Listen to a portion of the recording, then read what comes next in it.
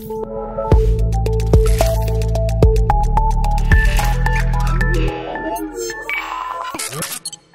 and welcome to the Healthcare Uncomplicated YouTube channel. Let me ask you and remind you to check all the previous content, subscribe to the channel, and share this amazing content with your communities in healthcare. Also, acknowledge our partners and supporters.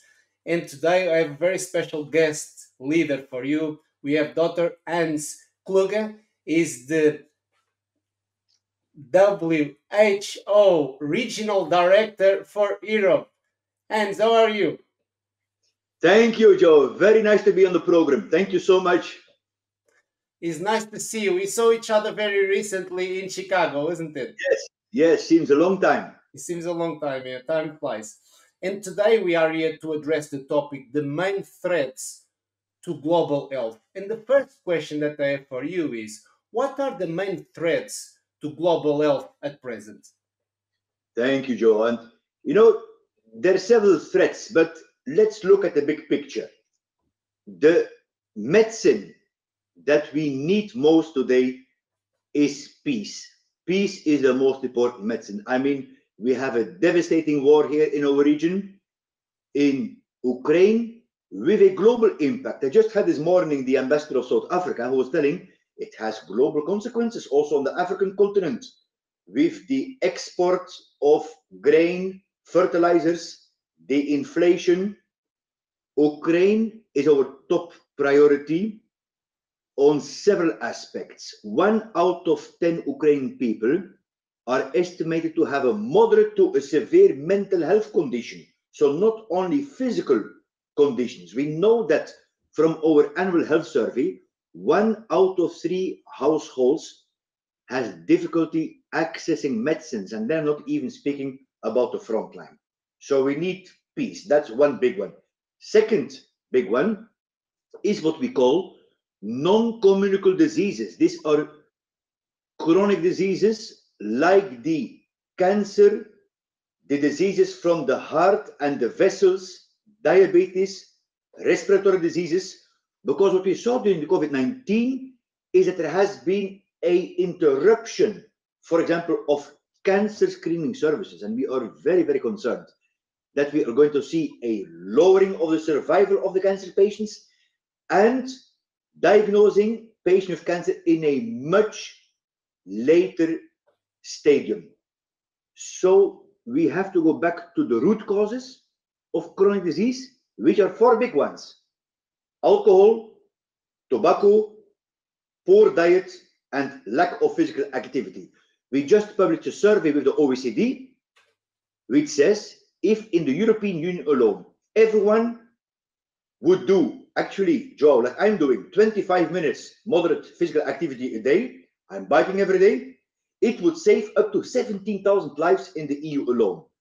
And then the third big one, obviously, is the climate change, which is a whole story on itself. Brilliant. Thank you so much for highlighting these major, well, worldwide issues, but also, the lack in peace is always the health education. We need to do more to get the awareness, get people active and everything. What you mentioned is really powerful. It's kind of simple, but it's difficult to promote because everyone is different and they have their own expectations and everything. And health seems to be complicated, but actually it isn't. Moving on, how do you see the health workforce crisis and how can we fix it? Joe, I tell you, every single minister who's coming here, today we have Deputy Prime Minister, Minister of Health of Czech Republic, but I just came from Slovenia. Every single minister is telling me the health workforce crisis is not something of tomorrow, it's there already. We published a year ago the first pan-European report on the state of health and care workforce in the European region, and we know, for example, that from general practitioners, 44% are close to retirement age. Then we have health workforce migrating and a huge burnout since the COVID-19. Actually, it's the same in my workforce. We did a survey, up to 30% of WHO staff as well is at risk or has a burnout. So there is no health without health workforce. Here, as I love to discuss with the president of HIMSS, my good friend Hal Wolf always, the digital technologies can be of a tremendous help. I was recently in North Sweden, in a huge area, only one person per square kilometer. And there the emergency services were basically run by nurses. But with digital tools, examinations, and the treating doctor who made the diagnosis as well was sitting hundreds of kilometers away. The same. I'm the first region director, actually, João, who went to Greenland. Greenland, huge territory. I mean, and with the ice and the winter, inaccessible during periods, of in the year. But again, I saw tele-dermatology, tele-ophthalmology. So we haven't explored yet the potential really of digital tools and artificial intelligence, taking into account there are also risks, right? We need to regulate those. But this is definitely one. So the digital tools and then expanding task profiles.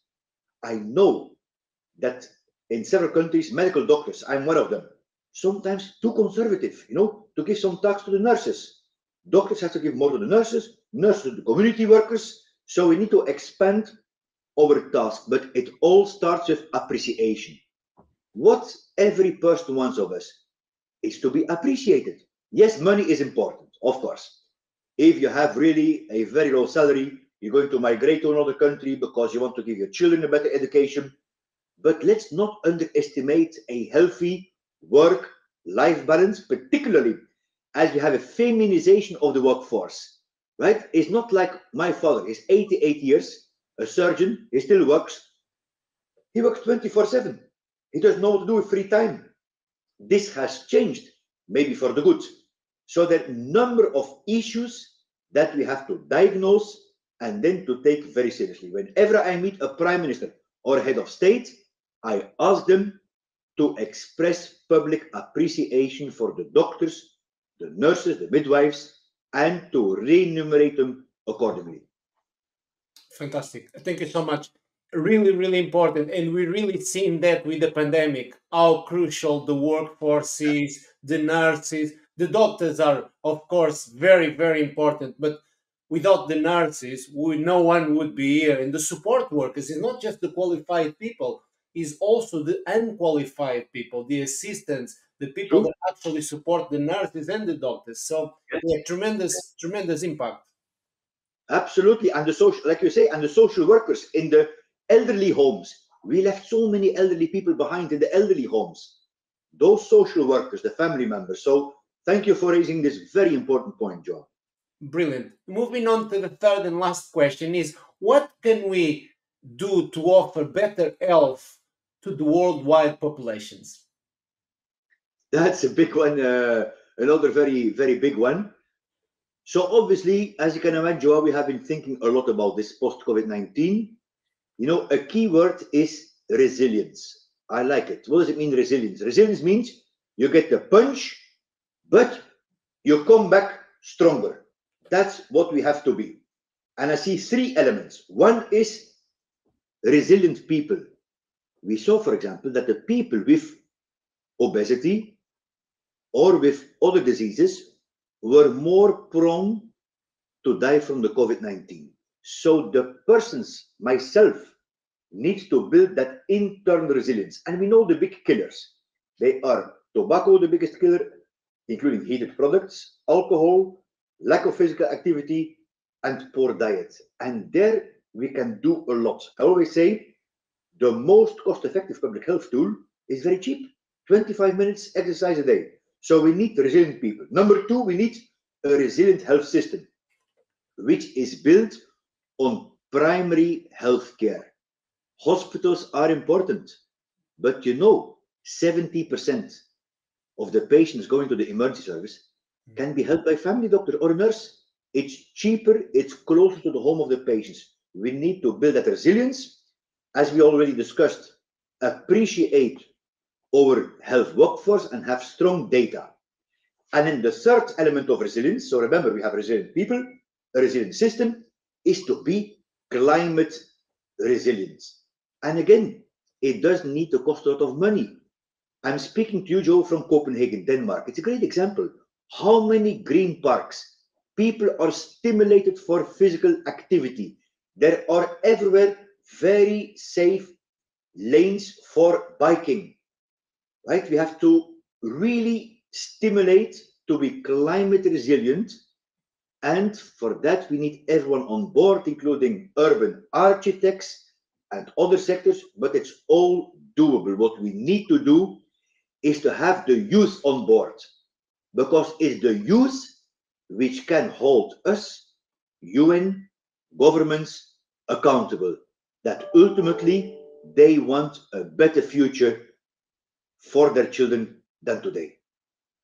Brilliant, fantastic, and thank you so much. I've been in Copenhagen in Denmark several times, but also the Nordic countries really lead the way in terms of health. You know, when I talk to clients around the world, I always say, look at the Finnish, look at Denmark, look at Norway, because you are really leading the way in terms of improving overall population health, increasing those behaviors, access to parks, many things, the bike lanes, everything to encourage healthy behaviors. It is fantastic. It's very important that you actually mentioned that. And we Yes. come to the end of the interview. We could speak for hours. I could stay here all afternoon with you. I know you are busy. You have to go. I have to go too. One last little question, which is, I expect a short answer, but it's the big question with regards to my mission and challenge with the channel to make healthcare uncomplicated. How can we make healthcare uncomplicated? How can we make? Healthcare uncomplicated. By putting the people in the center, João. My father did it already 50 years ago. Ask the patient. The best doctor is the patient. Put the patients in the center, not the doctor, the patients, and it will be simplified.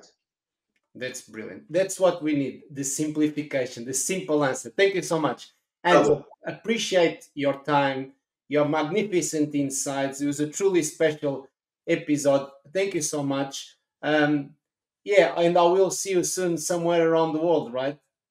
Absolutely. Take care of yourself. Thank Take you. care. Stay there 1 second. I'm going to wrap up. To all our viewers and listeners, make sure you subscribe to the channel. Also, share this amazing content with your communities around the world.